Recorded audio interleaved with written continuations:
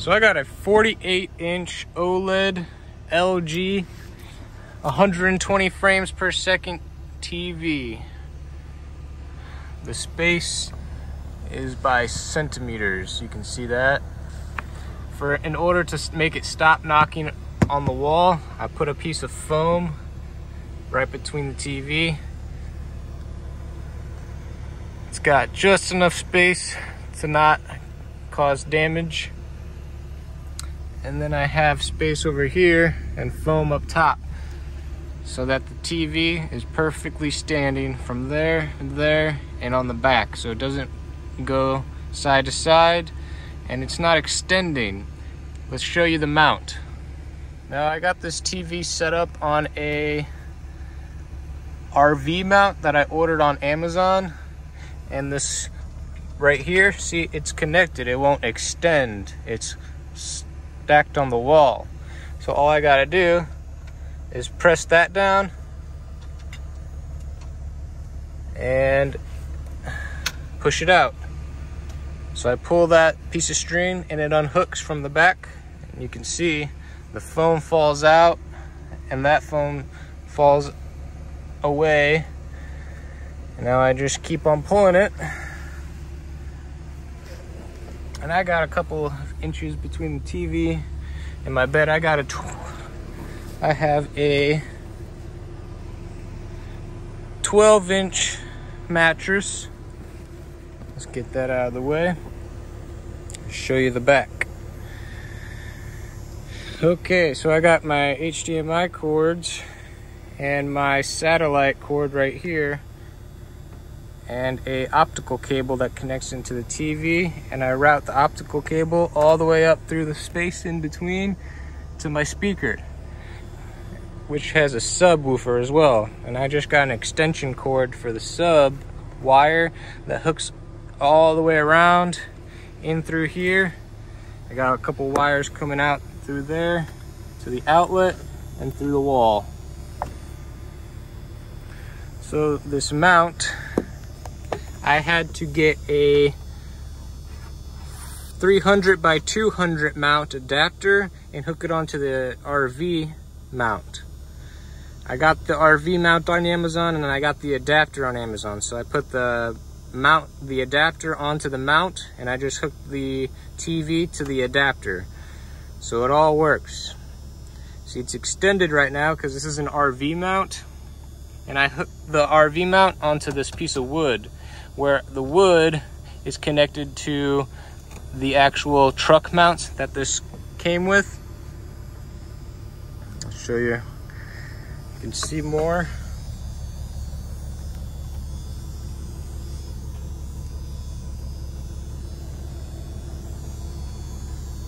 And I just have a lot of wires, but it doesn't move at all.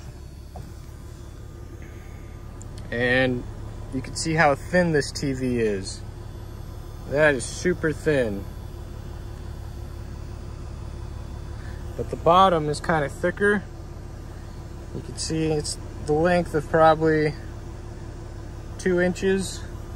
And here, it's a couple centimeters. So I try to support the bottom right here so it doesn't cause any bending in the TV up here. And so far so good. I've gone a couple thousand miles with this. This is my second 48-inch. The first 48-inch I put in here, I broke it because I had this subwoofer hooked up. Well, this was raised, and I had it sitting up here by bungee cords, and then it swooped down, it fell off, and it swooped down and smashed my TV. This guy did. This was up here like that, and it fell down and swooped because it was held by the bungee cords, and it smashed the TV, and I had to return it and got a replaced one. I had warranty, accidental damage. So all I got to do to put this back in.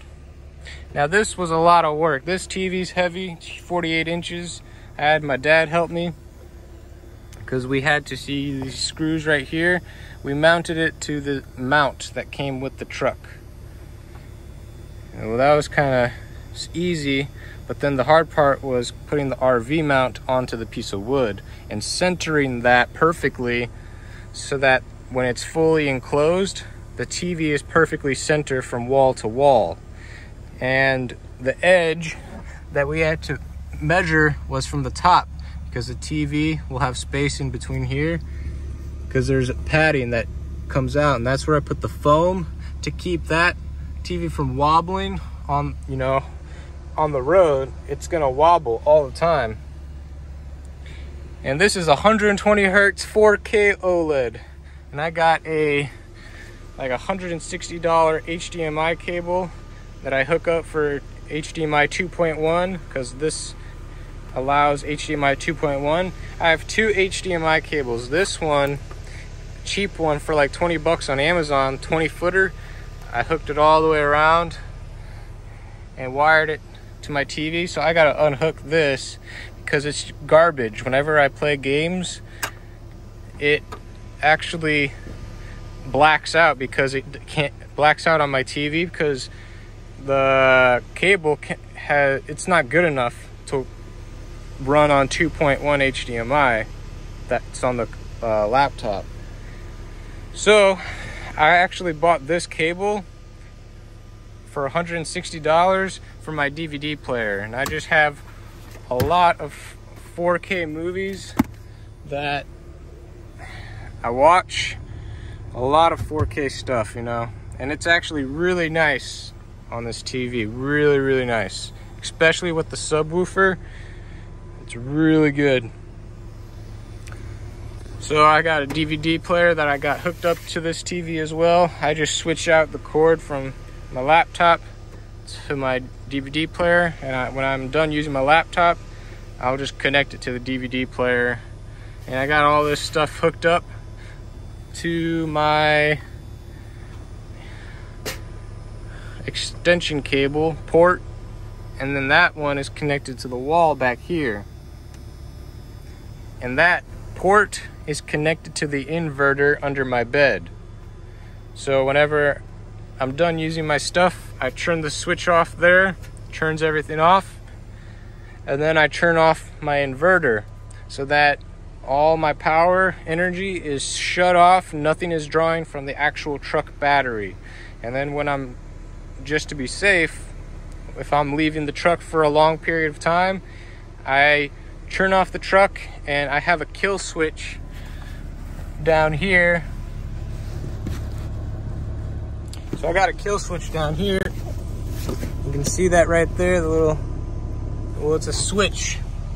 So it turns the whole entire truck off, nothing's drawing from the batteries, and I'm good to go.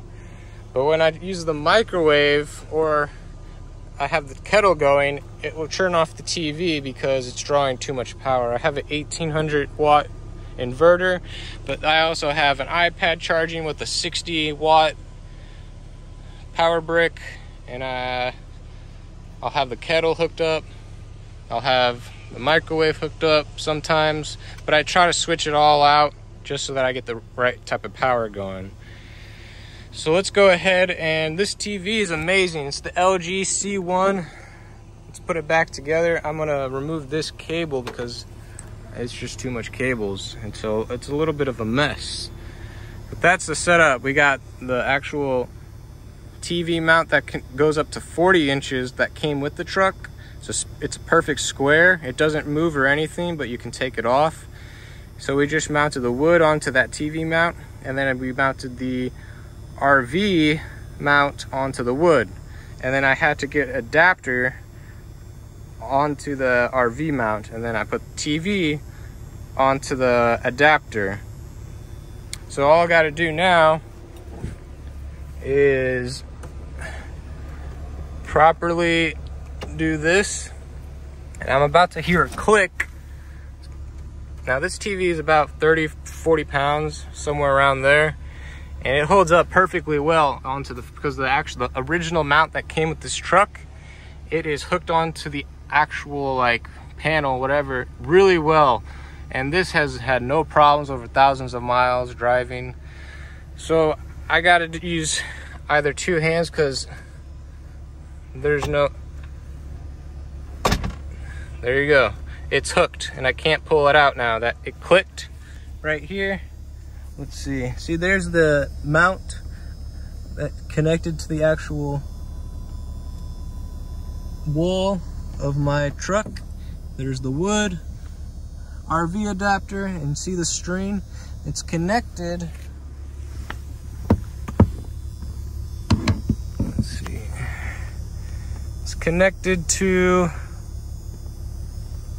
well, there's a lever up there inside the RV mount. Well, it's like a pin that's, I don't know how to explain it, but it connects so it doesn't extend.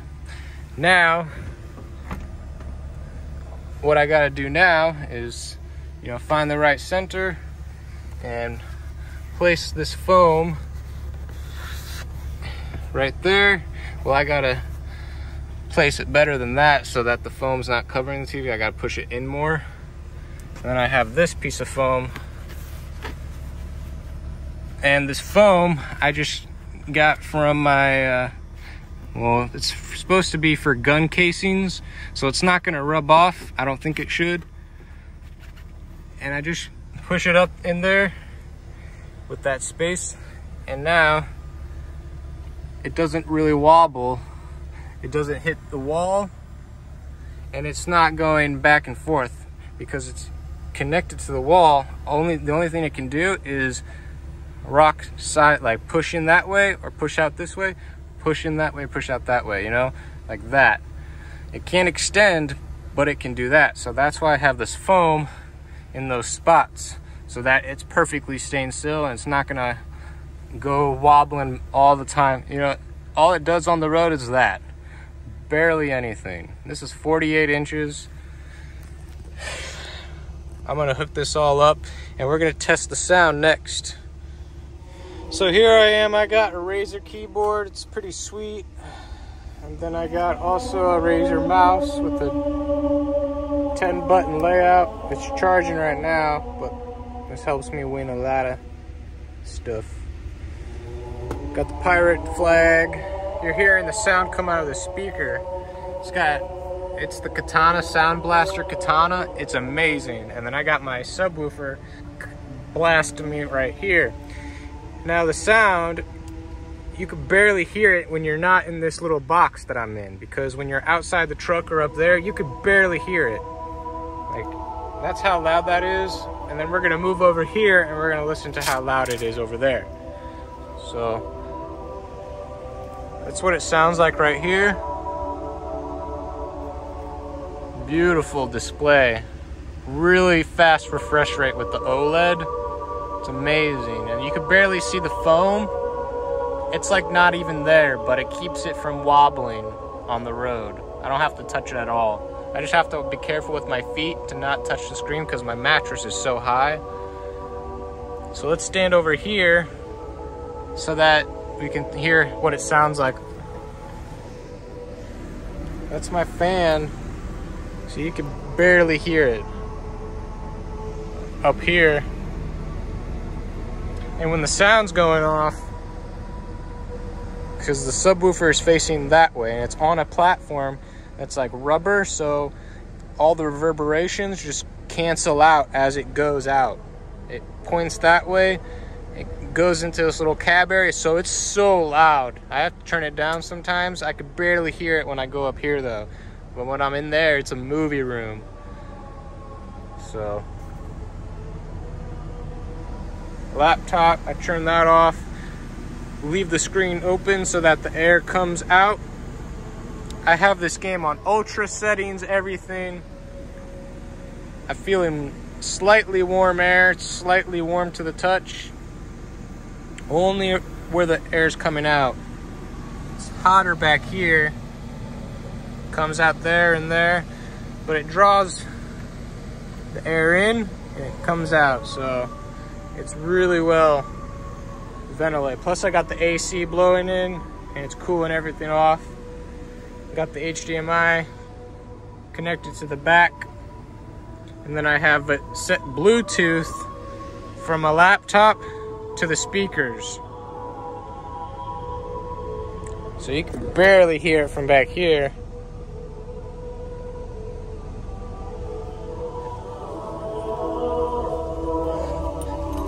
then when you get into this area, yeah, it's nice. So I can and I have my remote right here where I Velcro it, and I just I can switch the base. It's on 3 right now. Let's switch it to 4. That's the highest. And I'm gonna turn it up. It's on 30 now. 30 is gonna be loud. You can switch it to Bluetooth, optical cable, USB. I can switch to LED lights on the back of this.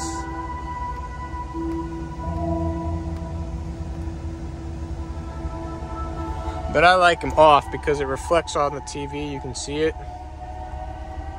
So lights off. Put that back up there. Let's see. Let's test out the gameplay.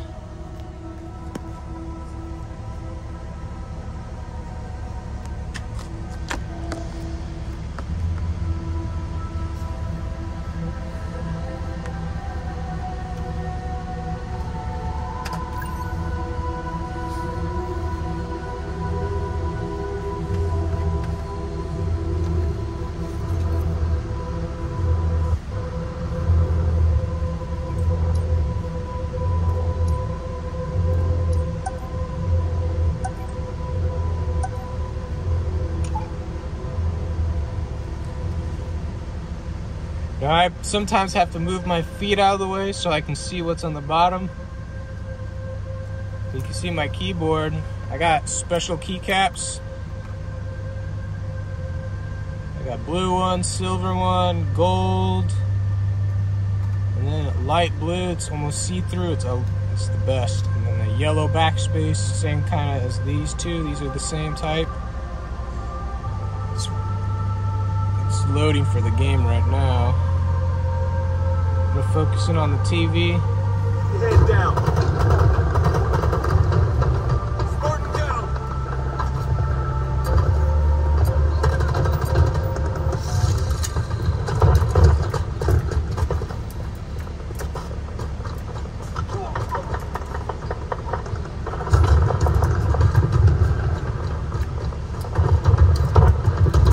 The enemy has your flag.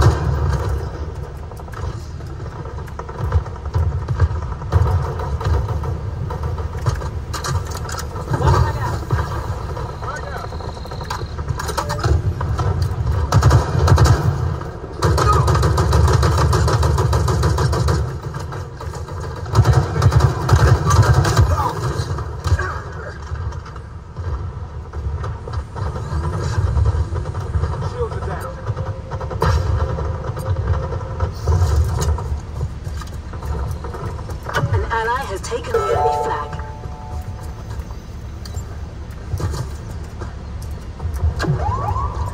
The enemy carrier has revealed themselves.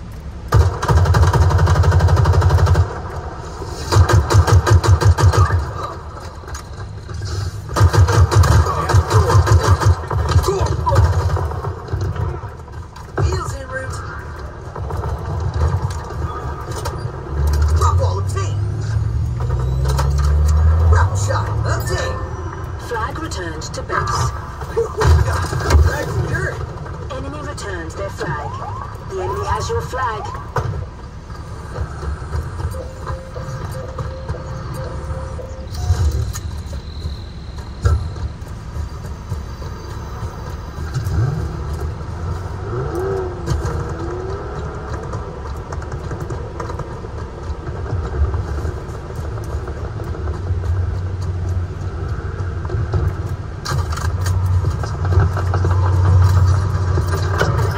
Taken the enemy flag.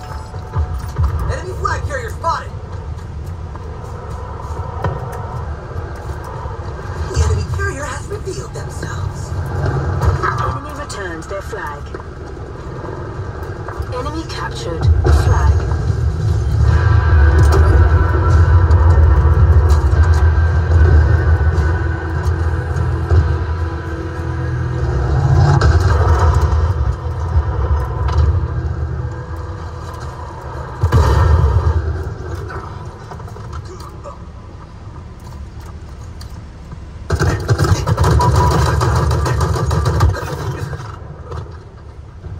It's a little too loud on the bass, so I'm going to turn it down just a bit, down to 3.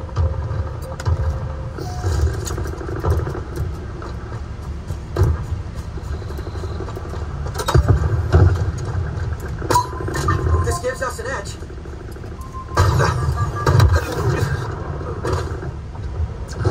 Wow. The enemy has your flag.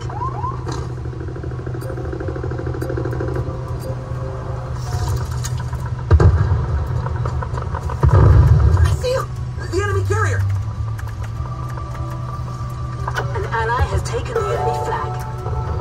Air vehicle, requisition. Picking up the drop wall.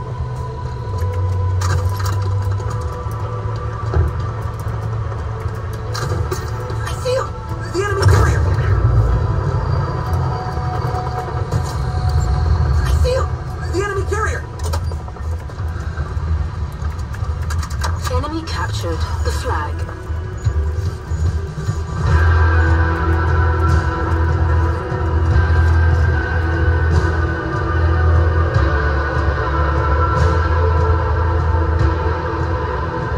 So I can play it this loud. I can play it this loud right now because I'm getting loaded at a shipper. But I gotta turn it down to at least